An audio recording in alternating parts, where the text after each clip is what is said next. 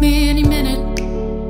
I'm not too bothered, not too worried about my emotions or my pride. Arguably it's what we agreed.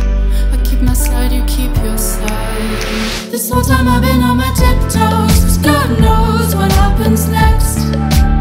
My baby could leave me tomorrow.